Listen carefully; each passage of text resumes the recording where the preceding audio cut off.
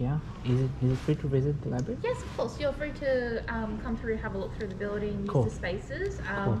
Are you 24 or under? I am 27, so. Oh, 27, no, that's okay. Just to let you know, yeah. Do I look young? Oh, no. Oh, you don't know. So level 5 is reserved for young adults, so you can go through, have a look. If you want to borrow from the collection, you're welcome to, but we try to keep that as a safe space for our teenagers and young adults that come through. And level 4, we do ask that people come through. Should I wear a mask? No, Okay, cool. this is all personal. Yeah. Sounds good. Yeah. Do you have a rooftop? I heard that there's a rooftop. Yeah, so we have a balcony, Yep. a terrace, and that's up on level 3.